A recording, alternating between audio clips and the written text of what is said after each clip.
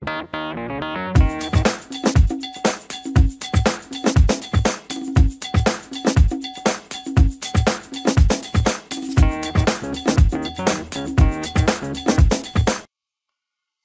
lesson is to find the specific term of a recursive sequence.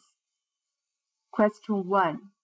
We want to figure out the fourth term of this recursive sequence. So first of all, we go to calculator, change the mode into sequence. So go to mode, and you could see here's a function. Then move to the last one, that's the sequence mode. So we put enter. Then we go to y equals this time. A sub 1 equals 5. That means given a minimum is 1. U sub n for the calculator. U sub n, we use U parenthesis n parenthesis stand for that. U sub n will be the same as A sub n. So from the question, we know A sub n equals -3 times A sub n minus 1 plus 10. So we can put the -3 times U sub n minus 1. That means the second 7, that's U. Then parentheses n minus 1. Then we do plus 10.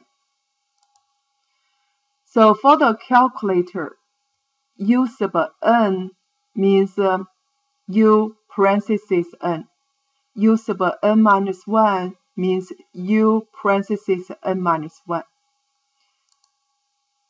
And U sub n minimum, that means U sub 1, because n minimum equals 1, that's 5.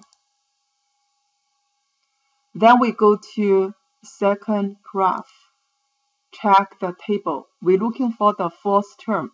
So we go to U sub 4, that means -65. So -65 will be the answer. But if we want to get more, for example, U sub 25, it's hard to get that from this table. So we got to do is quit. We want to get U sub 25. Then put enter. It's more accurate than the table.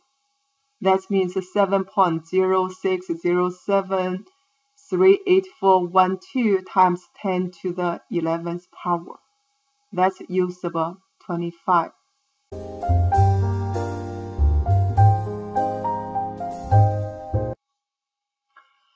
Let's look at one more example. We will want to figure out third term for this recursive sequence. So let's go to y equals this time and clear for U sub n. It will be equals parentheses U sub n minus 1, then square,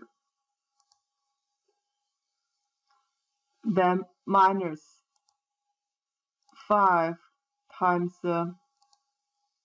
U sub n minus 1.